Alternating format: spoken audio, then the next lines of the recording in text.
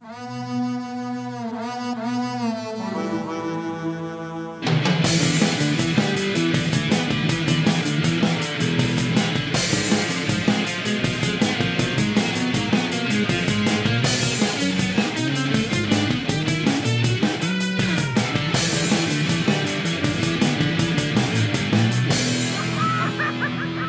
Roseanne Maniacs. Welcome to Roseanne Retrospectives. I'm Scott. I'm Blake. I'm Pat. This is the podcast where we journey into the Roseanne subdimension. What is the Roseanne subdimension? Well, in the series finale of the show, the Roseanne subdimension is revealed when we learn that Roseanne has really been writing a book about her life, and what we have been watching is her version of the story. In an effort to distinguish the Roseanne subdimension from the Roseanne reality, we review each episode of the show. Today, we will be talking about the pilot episode, Season 1, Episode 1, Life and Stuff, where Darlene barks like a dog. Oh yeah, so this is our first episode, so we're not very good at it, and that's okay. We're getting things worked out. What I mean is, this is a really hard show to analyze because of all the subtext that is within it, especially if you posit that it's not actually that we have an unreliable narrator there. And we're trying to sort of reconstruct the real story, that the one that she's hiding from us. Those things are always really hard. So in preparation for this podcast, Blake has been doing a lot of reaching out to some of the lesser-known Roseanne actors. I engaged in a Frost Nixon-like conversation with Sal Barone to talk about some of the finer details of starring in the pilot episode of Life and Stuff. What did Sal Barone play? He played DJ for one episode. That will be available online, though. The transcript of our conversations. We talked a little bit about the Iraqi war. Wow. I didn't know you talked about that. That's good. Yeah. Oh, well, wait. It is Roseanne's theory, according to Wikipedia, that DJ, the character, would have died in the Iraq War. Oh, Sal told me that he thinks the DJ should get married and get a PhD and have kids. So I don't think he falls into that. There's no way Roseanne could have ever raised a child that would become a math major. I'm just saying. No, I agree. I think she would have crushed that out of him early. No one was doing any math in that house. They couldn't count by like 12s, probably. Sal told me that he had Just normal beer two quantities. vague memories of Roseanne, but he would not share them with me. One memory that he was willing to share with me was that he could not separate real life with film life, so he hated Sarah Gilbert both on the set and off the set. Because he was supposed to hate her, right? Yeah. He was very Wow. confused. I mean, and that's a lot to put on like a 5-year-old. It is. That's fascinating because that's probably a big problem with a lot of child actors that you don't hear a lot about since they're children. That's deep. And yeah, that is deep. Wow, it's a good Good thing he call, got man. out of that toxic environment. Yeah, I think he that was did. probably a common problem on that Wow. show, that people confused it with reality. He told me a story that I thought was really sweet. He said that he thought that auditions were short jobs and that regular jobs were long jobs. Oh, wow. So auditions were like the same as Yeah, like proper in his acting little job. in his little kid perspective, it was all the same thing. Wow. That sounds like a excellent perspective for an actor. No, or a that sounds terrible really perspective? confusing. It sounds like a An little actor. kid's view of the world, but Yeah, he was little. I can't blame him. Did he? that's great. Did he go to a bunch of? Oh, never mind. All right, so since this is the first episode of the entire series and the first episode of a season, I feel it's appropriate that we address the intro of the show. The intro changes from season to season, and for this season, we're going to be centered around some kind of paper that Jackie's holding up at the table. I like to think that Jackie has prescribed, or not prescribed, subscribed to a dating service. And that's what the letter they're And that's what the discussing letter is. is. Yeah. Because Jackie does make a lot of bad choices with men. She doesn't understand men. Can you blame Just her? like, but look at this guy. But in the Roseanne wow. subdimension, she's gay, so there you go. So that's why they've all gathered there. I would assume Yeah. so. Because It was a all family Jim- meeting this to is a discuss family- Jackie's new boyfriend. They called Crystal. Hey, Oh my Crystal, we're gosh. having Jello circle things, and we were talking about Jackie's weird new boyfriend. And we have a rattle on the table, and you will not be able to make sense of it. You won't be able to figure out what it is. What that rattle? No Yeah, one knows what that is. rattle is. No, there's like a multicolor rattle with some little things in it that might be. It's like a gumball machine. But Oh, it looks it's like not those really. things that come on the candy in the stores. I like to Those rattly, prescribe- shaky things. Here's my The candy theory. rattle. Candy Here's rattle. my Yeah. theory. Roseanne works in a plastic plant Mhm. that is made of plastic. Maybe Roseanne is making rattles. Maybe. And maybe that's why she Yeah. hates her kids all the more.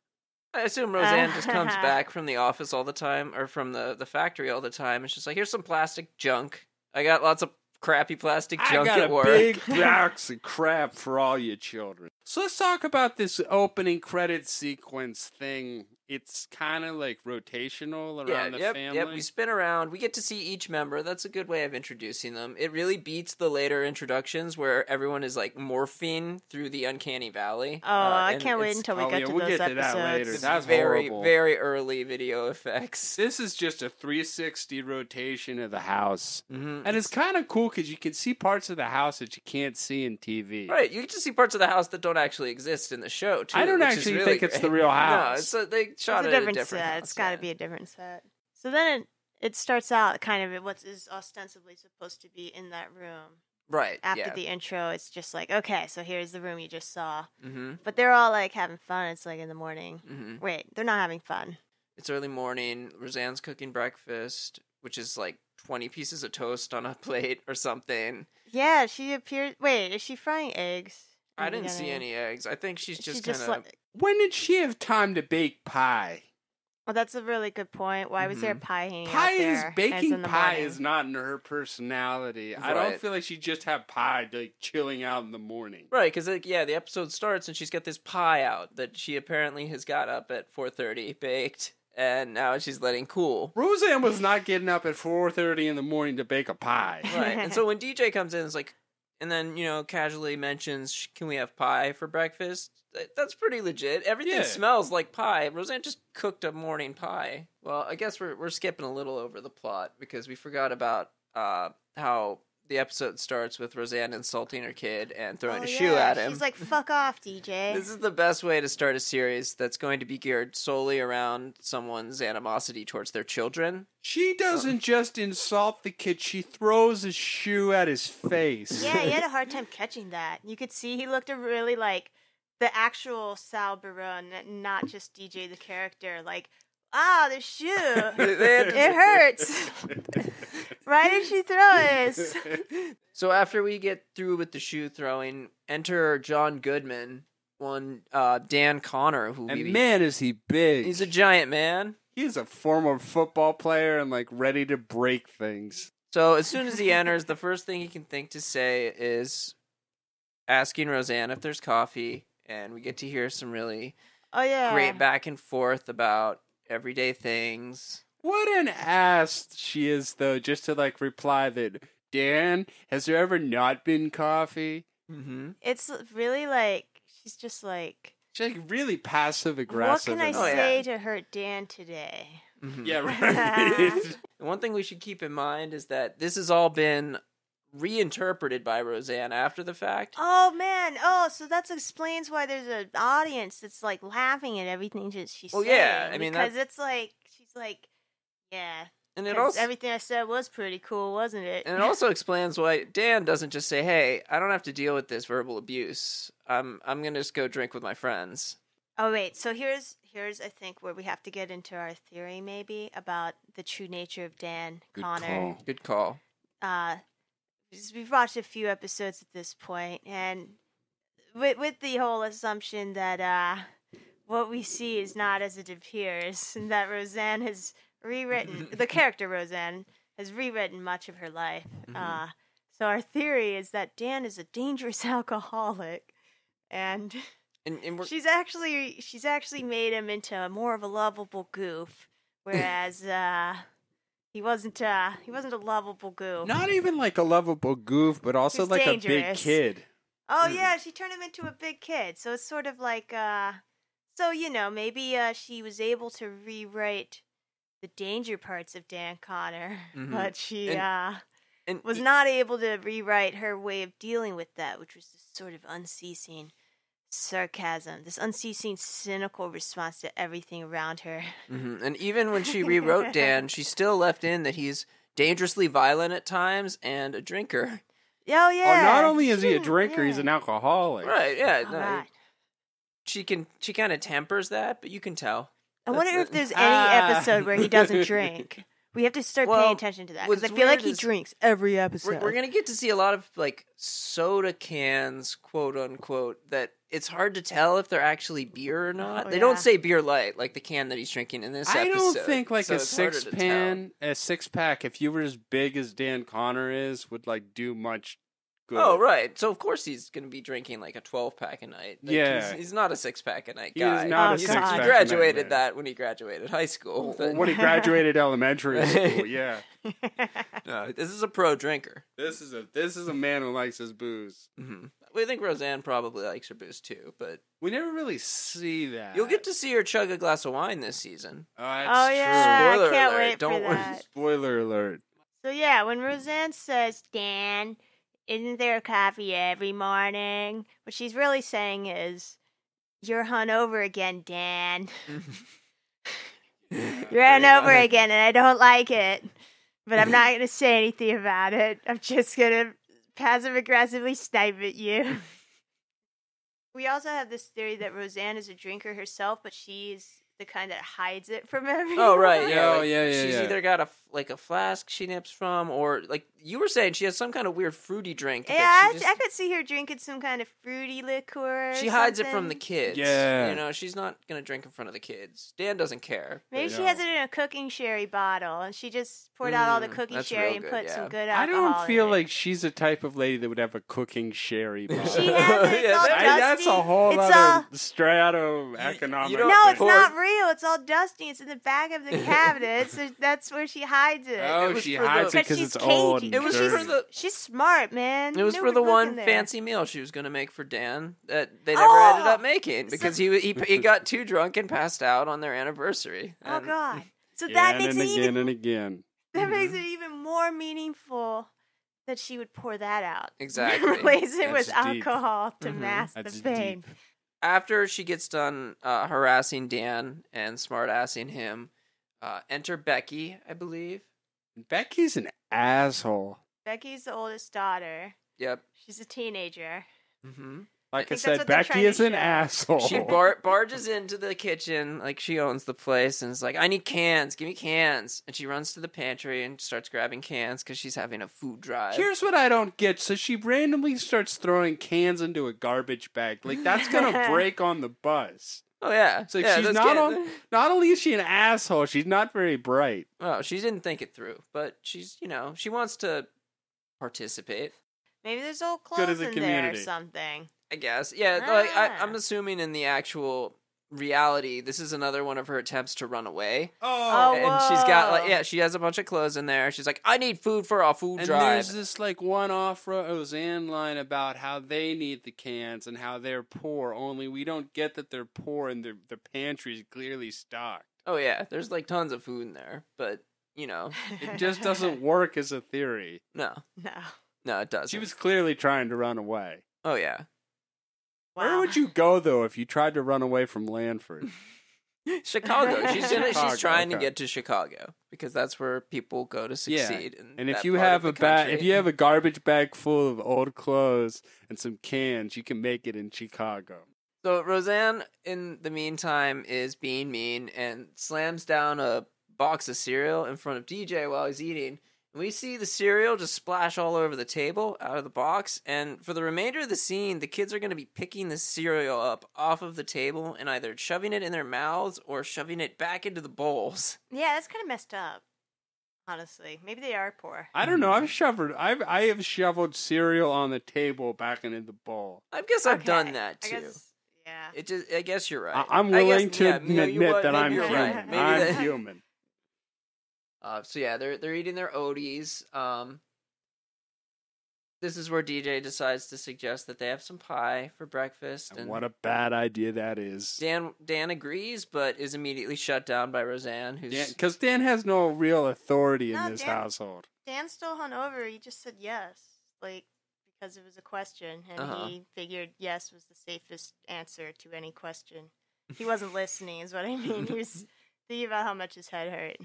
So at this point, I believe Becky is talking on the phone. The phone is rung and distracted her from collecting her food drive items. And it's her friend, and she's having her, preteen girl talk, I guess. Oh, yeah. And she's shoving her hand into the cereal box that Roseanne is holding. Right. So we've got a bunch of chaos going on. Everybody's, grabbing at the cereal. Oh, we need to talk about Roseanne's response when she later picks up the phone. Right. So, yeah, Becky gets off the phone and then is doing some other stuff. And then the phone rings again. And Roseanne says, I have breasts. If you were an adult and you picked that up and told that to a child, yeah, boobs. She's like, oh my God, I have boobs. And you would get in trouble. I have boobs.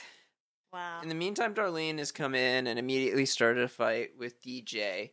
A fight that we now know may have been real. Right. Yeah, it was likely a real fight between Sal and Sarah Gilbert.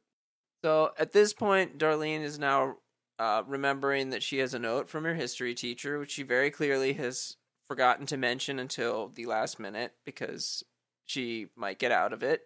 So she gives that to Roseanne, and all of a sudden, now Roseanne has to reschedule her day because she has a teacher conference scheduled for 3:15 that afternoon.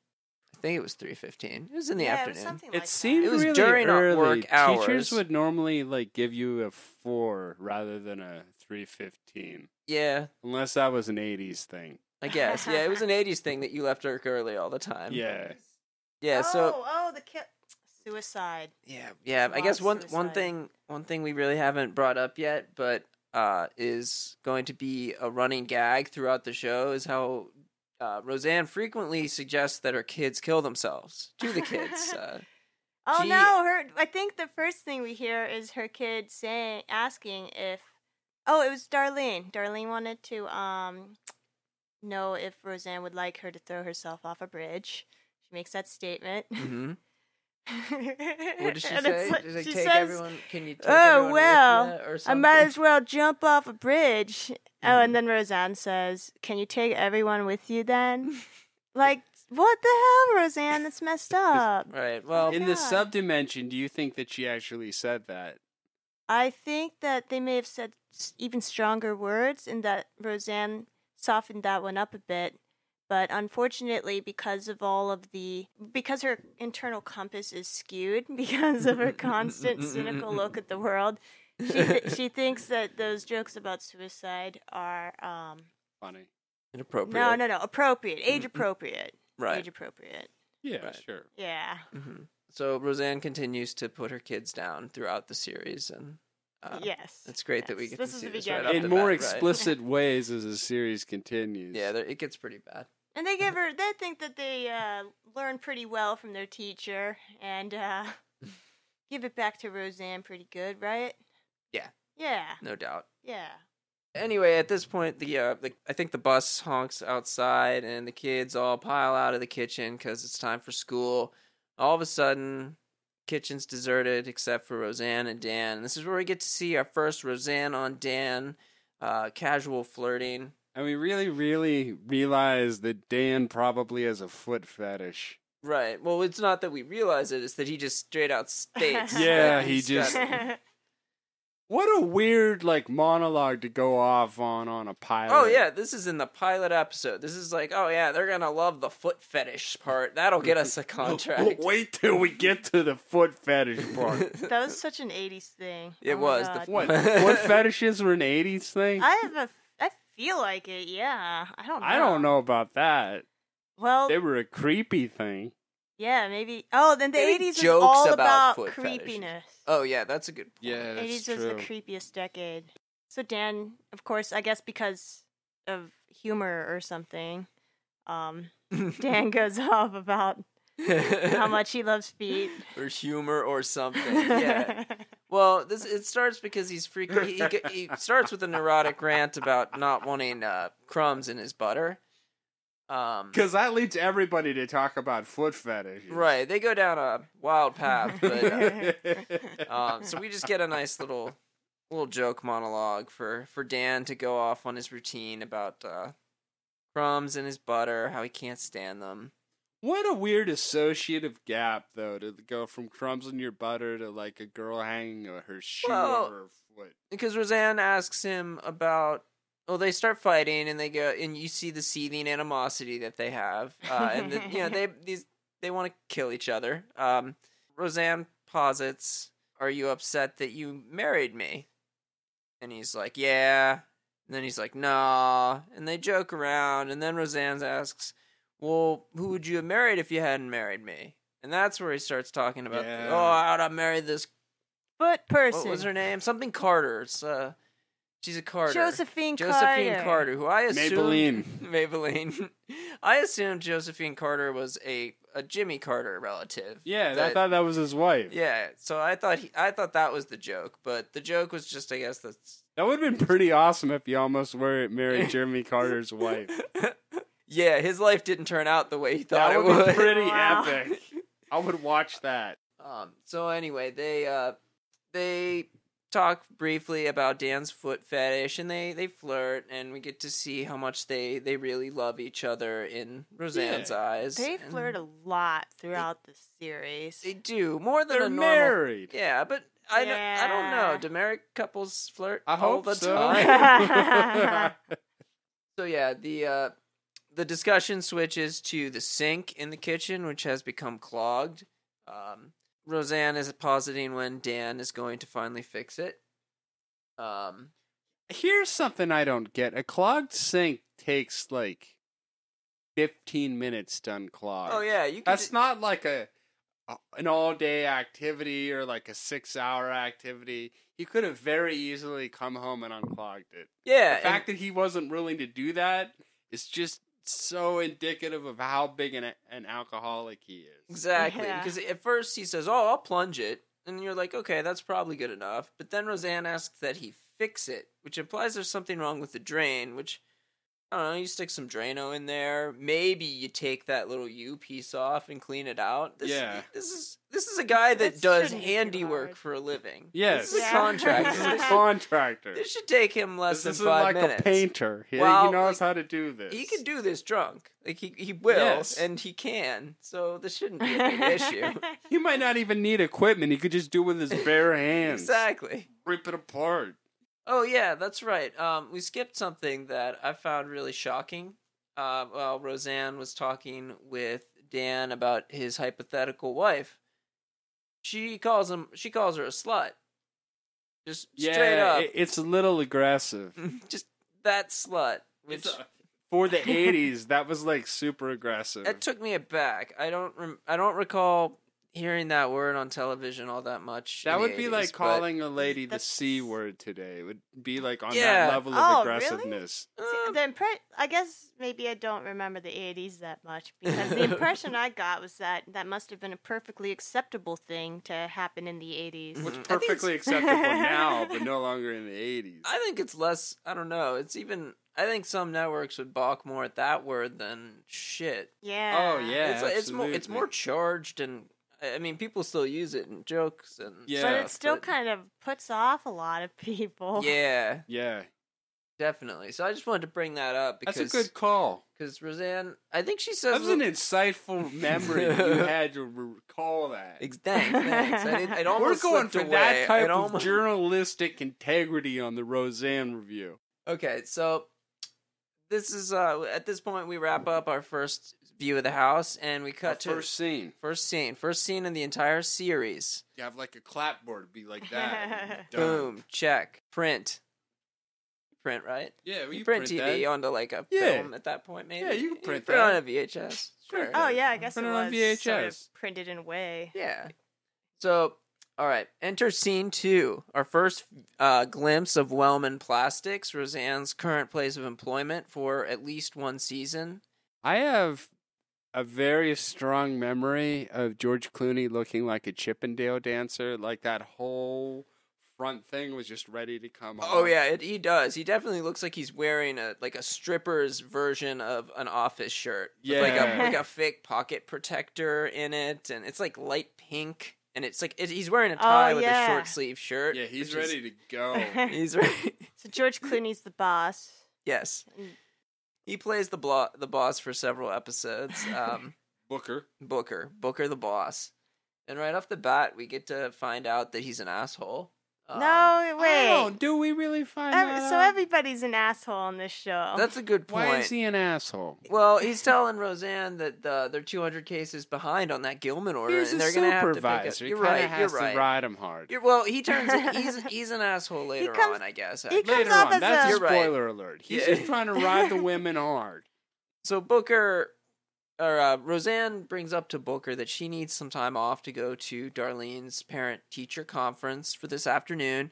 Booker is not having any of it, and starts to deliver an extended football metaphor as to why Roseanne is part of a team. That's just all there to show that Roseanne is not going to be part of like the man world and the football analogies and all of that type of ridiculousness. Right. Yeah, she holds that in disdain. She stomps on that immediately with a really sarcastic quilting metaphor, completely destroying his masculine. What a weird, how weird would that be if somebody gave you a football metaphor and you responded with a quilting metaphor? Well, you'd be an asshole. Yeah, essentially. He was already being an asshole. You would also be like really off-putting if you did that. Oh yeah. Well, yeah. Roseanne is pretty off-putting. Pretty off-putting, yeah. Throughout. So she finally twists Booker's arm, convinces him to let her get off a little bit early to go to the conference, but not really early enough. So she's, had to do a little bit of compromising with him. So then she goes right over to her gang of friends who are going to be great. Who I can hopefully interview one day. Yeah. To discuss the role of the Latino woman in the blue-collar community and the role of the African-American woman in the blue-collar community. Oh, yeah. The role of the Southern white woman in the blue-collar community. Yeah. Crystal, right? Crystal, yeah. So Natalie West. This is our introduction to Crystal, who's going to be around for at least one season. And it's a weak introduction to Crystal. You really don't get too much of like her character, her depth, or her personality. Crystal is hilarious. Yeah. Right. She's pretty great. She's got a lot of... she's like their Screech. Yeah, she is. She's Urkel. She's kind of like... Wait, no, is Jackie the Jackie Urkel? would be the Jackie's Urkel. definitely their Urkel. Okay. Yeah. Crystal's like she another just shows Urkel. up. Jackie just shows Crystal's up. like a sub-Urkel. She's like a lost soul. Oh, well, yes. But there are two lost souls at this point, because Jackie is also somewhat But she's like the lost soul that goes along with Jackie. I see. Oh, she's like what Jackie could be if she did not have a Roseanne to keep her straight. Right. Mm-hmm. Because I guess, I don't know if you mentioned, but one of the things of the Roseanne, the final episode of Roseanne, is she reveals that she changed a lot of the different characters. So, like, for example, she changed Jackie. So the Jackie that we see in the Roseanne show is straight, but the supposed real Jackie is supposed to be gay. Right. But Roseanne claims she could never have seen her dating women. She could only see her. She just always saw her dating men in her head. Do you think in the subdimension that Jackie dates Crystal? Possibly. I don't know, though. I don't know about that. I just don't think Crystal would be her type. No, because Crystal's story hinges so much on her shattered relationships with men. She's had like a bunch of different failed marriages. She has a guy that died because he fell into a bridge pylon while it was being cast. Sonny. She's gonna that was supposed to be like a funny thing about Crystal. Oh, yeah, her husband died in a riridiculous way. We should come to that. That's a later episode. That's later. Spoiler alert. Oh. Spoiler alert. So yeah, now that Roseanne is sitting down with her group of friends, she goes on and delivers a wonderful comedic monologue about how men are only the way they are because of the way women shape them. And this is kind of just directly right off of Roseanne's stand-up. Oh, it routine. is. It's exactly your stand-up with a donut. Right. Yeah. With She's the donut. eating again in this scene. I think she eats in most scenes in she this eats episode. in every scene except for the scene with the teacher. Mm-hmm. Well, when it comes to that, I guess the kids really eat in every scene they're in. And I think everyone is eating in I the think show. originally she was supposed to eat the teacher. No. That was the A version, and then they went with a B version. I wouldn't have minded if she had come in with like a snack, like if she was eating, like she drinking a can of soda, because people Or are if like she had like an arm in her mouth. a child's arm. Take that, Mrs. Crane. Ooh, it's gonna be a bad conference. That's not a good way to start a conference. So yeah, Roseanne explains just what it is about men that women need to remove in order to craft them into the perfect specimen. Essentially everything. I like everything their mother did to them. Mm-hmm. And then she, when she's holding the donut to deliver this visual metaphor, which we do in conversation, she brushes off maybe one or two flakes of sprinkles or whatever, and then then she's like, now we gotta get rid of all that macho stuff from the beer commercials, and she breaks it in half. Yeah. Oh my gosh, that's half of the donut. Right, but it's ironic she wants to get rid of the macho posturing of the Budweiser beer in her. Well, the she husband doesn't man. say Budweiser. We should Because- stop saying Budweiser. They don't drink Budweiser on this show, although I think later there's some Budweiser cans. I or just something. wanted to say that because it's the worst of the beers. Right, it's from all the Macho Beer Right? Light commercials that they see. Because this But is the it's ironic because of how much her husband drinks. Mm-hmm. Both in the sub-dimension and the real dimension we assume. Right, well, as a drinker, it makes sense why he would be so disproportionately shaped by the beer commercials over his mother. Almost literally disproportionately shaped by the beer commercials. Exactly. Get it? Yes. I wonder what his mother had to do with his drinking. And that's why Roseanne is saying all this to the donut. And then Right. she eats the male ego part of the donut. She does. She consumes it. And She the- takes it within herself and makes it a part of herself. And the audience... Do you understand? I do. The audience claps for that. They go nuts. They love it so They much. go, woo! I think that might just be because that's where they saw her stand up. Oh, yes. Mm-hmm. Yeah, they were like, I know that joke. I I've know seen that. I it." saw it on Johnny Carson. So after she gets finished with her spiel, the work whistle goes off, and all of the factory workers, who are predominantly women, Yeah. which it's interesting to see people working in a manufacturing environment at all. It is. That doesn't happen now in the U.S. No, as much. that all that yeah. plastic type of stuff is not going on Right. in if it, Lanford, Illinois. so the women start going back to work, and we get our first introduction to Jackie. Jackie is Roseanne's sister, and she has very similar hair in this Yeah. episode. Yeah, very, very Her hair's similar. like all big and fluffy. Yeah. I think it's a fake. I think it's like I a wig. agree. It probably is. And as sisters, the two actresses do not really No. look related. They- So I not thought at different all. parents, and- clearly. and I think that the hair was probably their first attempt at being like, well, these have to be sisters. Let's Just make that one actress wear a wig so they Yeah. look more similar. That's what the head fund donator guys told us. So Right. you better do it. Stick a wig on her, but they just give up afterwards. I think her hair changes like almost every episode. Yeah, it it does. goes through a lot of different It does. phases. Yeah. It never looks right. No, it doesn't. But so Jackie is just the previous night gone to a seminar about visualization called "See It and Be It." She is a lost soul. She is very much a lost soul. She is bought into this hook, line, and sinker. Is trying to convince Roseanne that she should go to it too. Yeah, and Roseanne isn't having any of it. No, Roseanne, Crystal is. Crystal, yeah, right. So they continue the conversation and onto the floor of the plant, and Crystal. Crystal overhears. And Well, I think Jackie's telling Crystal she has to come. She has to come to the see it and believe it Mhm. because it will change her life. right. You know what I was And then- thinking? It was $30 to go see that. Back in the day, Oh, like damn, that's a that's a ton lot of of Yeah. money. It's like $60 now. About Yeah. yeah. It's like $300 actually. It's more like like 300. Oh yeah, That's a big amount of money. right. No, Jackie got scammed. Yeah. Like pretty well. Yeah. Jackie's getting... Wait, Jackie already went to see it? Yeah, she already went Oh, once. fuck, she got scammed. She's probably going to be going again, because I think she mentions a second video or like a second seminar. Second seminar, yeah. So she's on a bad path. Jackie's like one of those naive people that thinks that they're not naive. Right. I think that's what she comes off as. Mm-hmm. I don't know. I don't remember. Does she do that a lot in the episodes? Go to weirdo, get scammed by...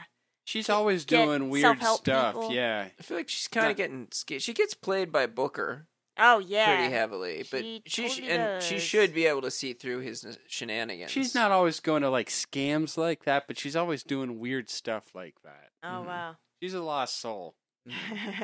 So she tells Crystal that this will change her life, and Crystal's response is, "I'd love to change my life." I'd love to change my life. And the audience just cracks up at this. But it doesn't not seem like funny. a joke. This just seems like a woman who hates her life. Don't you say that she wanted to change her life? It's not a joke. No, this is bad times in Lanford. Like, these despair. women hate their it's job. people laughing at despair. This is a manufacturing job that it looks unpleasant. You're just inhaling plastic fumes all day, and your hands are cut up from handling like jagged, sharp plastic junk. No, she wants to change her life, but it makes sense. How can you mock it? The audience thinks it's hilarious. It is. It is pretty hilarious. This show has a wonderful use of the laugh prompting for the audience, because there are plenty of times where the laughing gets inserted where, were it absent, you would be horrified.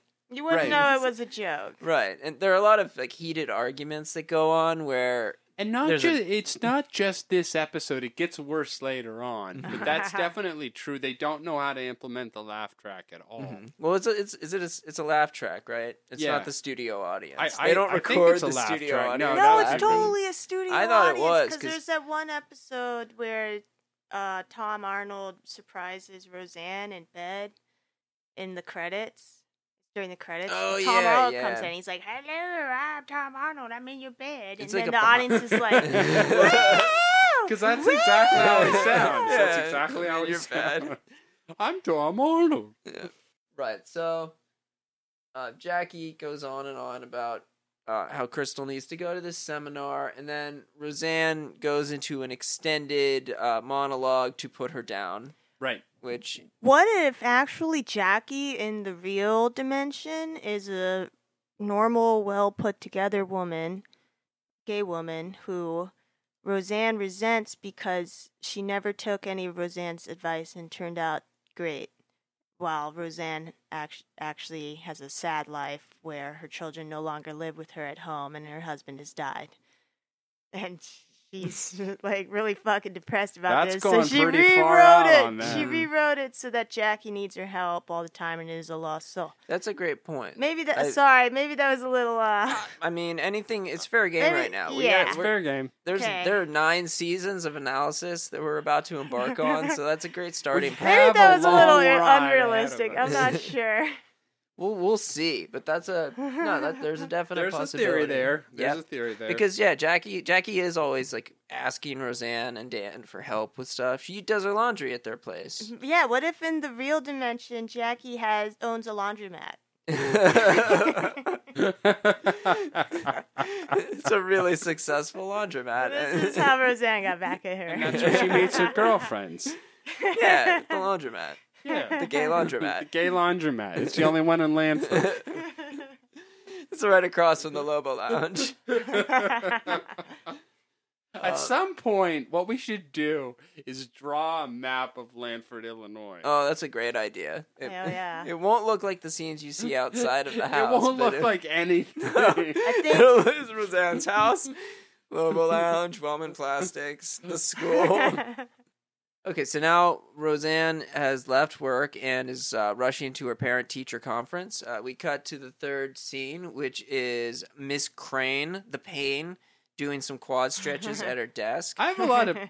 hopefully, Judy Prescott is going to respond to my interview and have a lot of questions. We need them. Judy Prescott, we need your answers. I want to know about her experience as part of the Roseanne universe. I want to know all about it.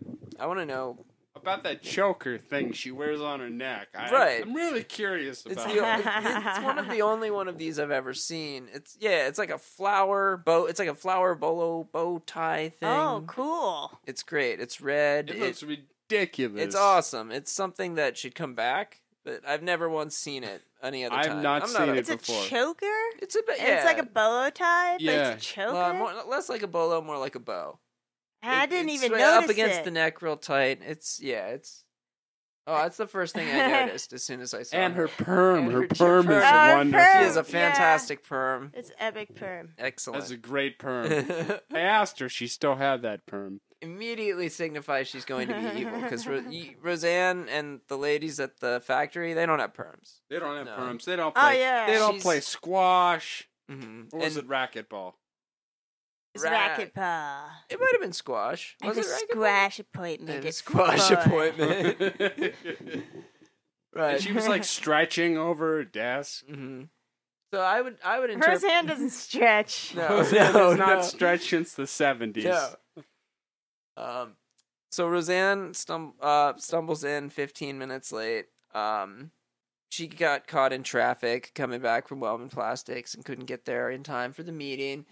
So Miss Crane tries to suggest that they maybe reschedule the meeting, but Roseanne sees the squash racket in her bag, and it's just like, no. She just laughs No, her fuck off. you. I'm You're not just- gonna reschedule this. This was awful to You get know to. why? It's because you play squash and I hate you. You're not. I You're not my hate you. people. How Exactly. could somebody like you teach my barking daughter?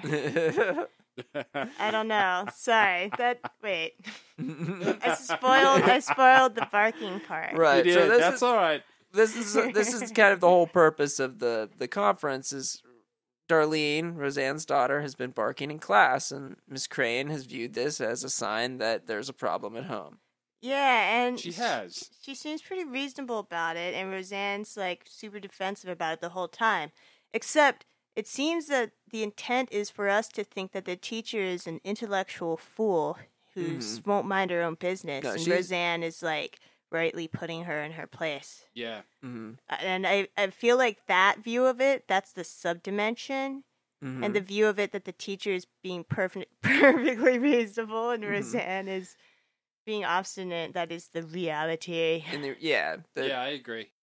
So right, Miss Crane accuses Roseanne of potentially not spending enough time with Darlene. Which is a legit thing because, like, her husband apparently isn't doing jack shit in that regard. And Roseanne Yeah. doesn't spend enough time with Darlene. She freely admits that she tries to stay away from her kids because, as we've already seen, 'Cause she can't wants to kill stand these them. kids, they've ruined her life. She wants them and- to kill themselves or Mhm. just die. She tells them to go die. Exactly. She Over and does. over again. She really does. So we end the scene with Miss Crane restating that it's a problem that Darlene barks in the class. And it's a legitimate problem. It is. She's disrupting the class. She's acting out. If you're a teacher and you've got a little kid that's doing that, you tell the parents. You Hey, need to tell the parents. Yeah, that's not like something you just let go. No, but what does Roseanne say? Roseanne says, "We all bark in our family." Because and then Miss Crane called CPS. yeah. In the subdimension universe. In the real dimension. The real dimension. In the reality, Wait, yes. is the subdimension the one Roseanne writes? Or Yes. is that okay, yeah, in the real dimension she called CPS. the But in Roseanne the reality. subdimension she just went, "Oh, you I'm going to my squash." And then She probably did not play squash in the real life. She probably just played like Scrabble or right. something. Scrabble. She had to She go to a didn't play Scrabble anything. meeting. She didn't play anything. She just wanted to go home because she was tired, and Roseanne was Yeah. like 15 minutes late. So, cut to back at the Connor household. Darlene is kicking back at the kitchen table. She's got her soda. She's got a giant pile of snack food in front of her that is enough for the entire family. Yeah. Darlene's good gonna call. eat it. She ate an apple and threw it across the table, and now it's rotting. As though it had been Oh. eaten about like 3 takes prior to the one that they Oh, took. it absolutely been eaten. For takes. They probably ate that in the first scene and then just left it there. Just one of the stagehands. Yeah. You know, they ate it and whoops. Oh, It was my from the bad. craft services Yeah, table. right. So now they've chosen this moment to discuss the parent teacher conference. And this is where Darlene starts talking about Miss Crane, the pain, and how she's so boring and that she can't focus on the class unless she barks. So she has ADD. Right. And she's dodging the issue. She's just a little kid trying not to get in trouble. Whatever. So, yeah, and then Becky comes in and is, she... A pain in the butt, pain like in the always. butt. Oh, we forgot to go deep into the Becky subplot where Becky's backpack is a piece of shit and is broken and Oh yeah, because that happened earlier. Her backpack broke. She's like, "Mom, give me a new one." And she asked Dan to go do it, but Dan, of course, would not go do. Also, Hey, all yeah. that shit that happened at breakfast comes to a head now. exactly. Yeah, that's all right. Talk about it now. Okay, yeah. So Dan was initially supposed to. He was asked by Roseanne to go to the teacher conference, but Dan had to put in a bid on a job, and he and Freddie were going to start construction if the bid came through. So he was occupied for that day. And no one ever meets Freddie. But anyway, we see that Dan has weaseled out of doing any work whatsoever. He got drunk. Right. Right. Wait. Darren. Yeah, well, we're going to find out in a couple minutes that he just got drunk and worked on a truck. But so anyway, Roseanne has also been tasked with getting this new backpack, I believe, for Becky, because Becky's backpack fell apart. Right. Presumably because she tried to fill it with cans of food, and it just and it was about right. It was a $3 backpack from Kmart and immediately tore. $3 Fish's Big Kmart Wheel. backpacks don't hold much. No. So Becky's complaining now that she got the wrong color.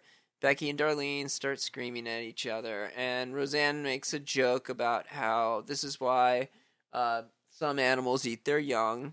This is why animals eat their young. That's how she says it. That's exactly how she says it. That was very good. I thought I was in the show for a minute.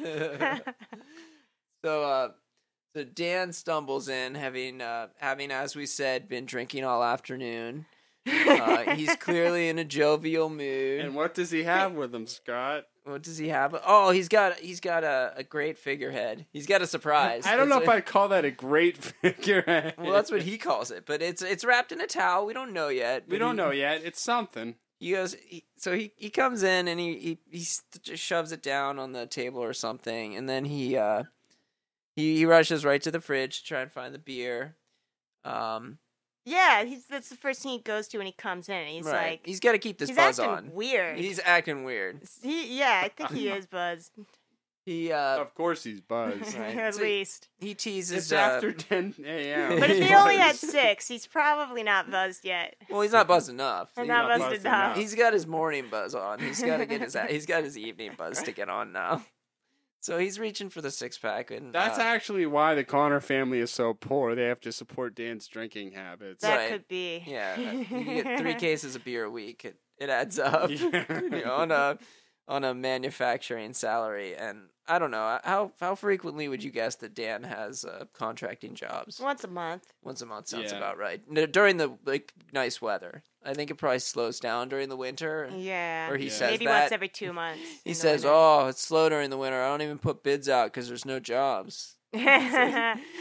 I don't put them out between I just drink and look for figureheads. October to April. That time's no good. Can't do it then." Also, then he and Roseanne get into this screaming fight about how Dan doesn't do anything around the house. Oh yeah. Well, this is He doesn't get the jobs. Right. So what's revealed is that Dan and Freddie put in a shitty bid. It was way too high.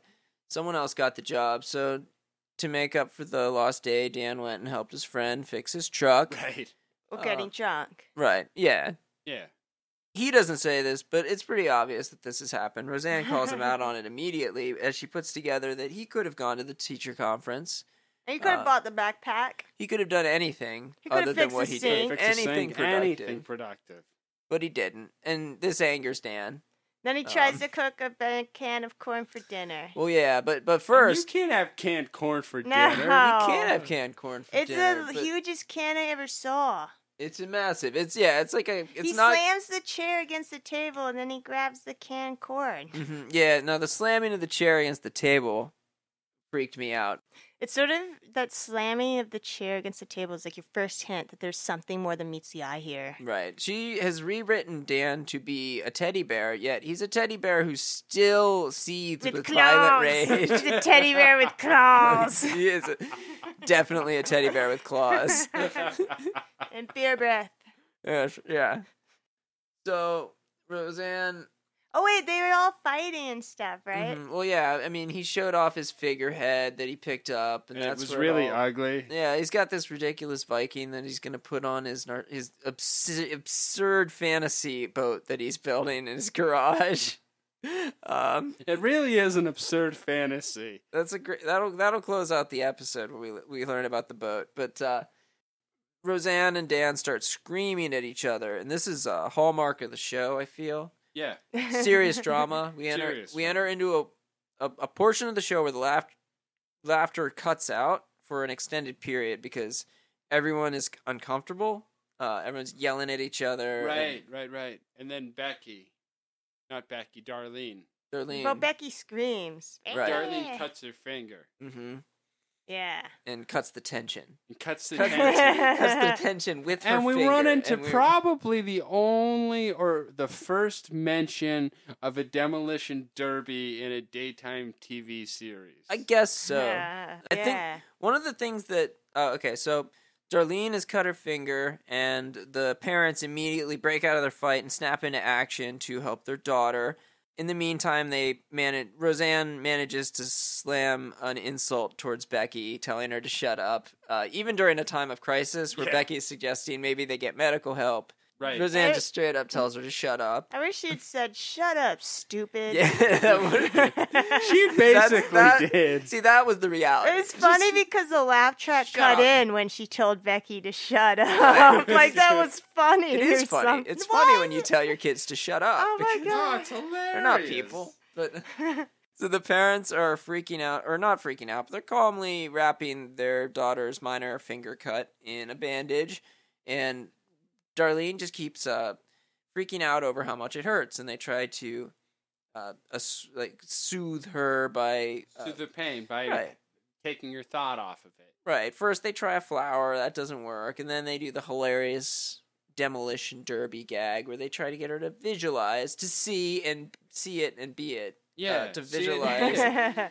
So one thing that fascinates me about the description that they give Darlene of the demolition derby, so they're trying to get Darlene to have this vivid memory, so she takes her mind off of the pain in her finger, and they go through a lot of details about what happened at this demolition derby. They do. And I don't think I think I've seen one demolition derby ever. I don't remember a single specific about it. I know some cars hurt each other, or you have to be geared to watch the demolition derby. You don't have to be, but I guess they did. They did. They were paying close attention to the activities that was going exciting. on. I guess, yeah. I mean, if you're from Lanford, that's a big deal. Yeah, that must be the case. I hope so. So this strategy works. Darlene forgets about the pain long enough for them to wrap a Band-Aid around her cut, and then she runs off into the other room and is like, "Thank you," and she carries her bloody rag away. Oh, God. Just that rag is bloody. That rag is just soaked in blood. It's disgusting. Every time I see that scene, I'm just like, oh. And apparently they've managed to get Darlene to permanently forget about her pain because the cut doesn't stop hurting once you put a Band-Aid on it. No, it doesn't. But so they've managed to fix her some other way. Maybe They taught her to disassociate herself from reality. That's where that happened. They probably gave her some whiskey because that's. God, yeah. They were from that cooking generation. Sherry. Yeah, some yeah. beer, Roseanne's like, here, have some cooking sherry.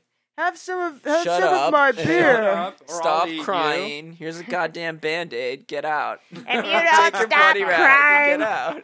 I'll give you something to cry about. So what we get to see is that this small tragedy reunites Dan and Roseanne in love. It does. Somehow. Bliss. Then they go out to the boat.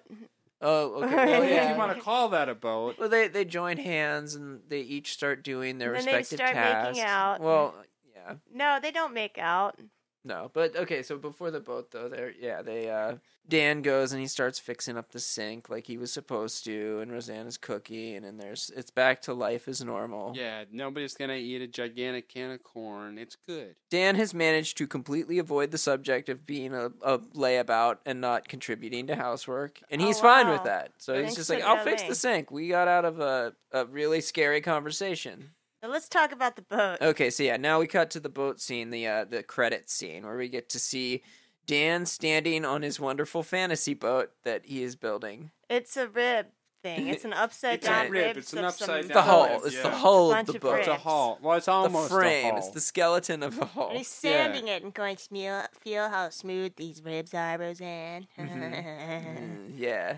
That is not a seaworthy craft, nor will it ever be. And Dan is describing a future where he and Roseanne have retired and are sailing around on the Caribbean. Not on that thing. On this boat that he's putting together in his garage. With an ugly wooden head.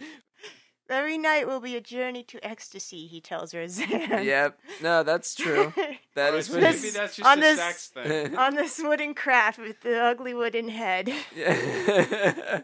But he does know what pushes Roseanne's buttons because he pushed her button all right. Roseanne just says straight up, "This is turning me on. Let's do it." That's awesome. Dan responds, "What about the sink?" And Roseanne responds, "Anywhere you want it." It was like the funniest joke of that show. It was, except I don't understand it. It's like I guess they're gonna go have sex on the sink. I guess the idea is that Roseanne that would break the sink again. That would absolutely destroy the sink, Roseanne, which Dan has not fixed. He hasn't fixed it, but it will break it further. You pretended to fix it for 5 minutes at the end of last scene. Just a little. Roseanne puts up with whatever crazy quasi-abuse that Dan can dish out because he's got a very large boat. I think that's the lesson that we have to learn. And it's not a good lesson. No. It honestly is not a good lesson. It's teaching any little kid that watched Roseanne back in the day learned something bad from this show, I think. Yeah. I think it's not a show for children. It's not a show for adults either because, we didn't really learn anything. We didn't. I learned some things. What did you learn? I learned that you don't throw shoes at children because they can have a hard time catching them. I learned how not to traumatize your children. How not to traumatize your children. I learned that the male ego tastes like a delicious donut. I learned that, you know what? What I did learn is that beer commercials make up roughly 50% of a man's personality. Yeah, that's true. It also tastes like a donut. All right, so that concludes episode 1, Life and Stuff of Roseanne. It's been fun. It's been fun. Please view our Facebook page. And like us on Facebook and follow us on Twitter and all of those things. Tell all your friends everything. Wait, what's our Facebook account and our Twitter account? Our Facebook is Roseanne Retrospectives and our Twitter is Rosie Retros. Oh, Rosie Retros? Yeah. Rosie Retros, cool. Rosie Retros. Great, so please follow us and thank you very much. Have a wonderful day.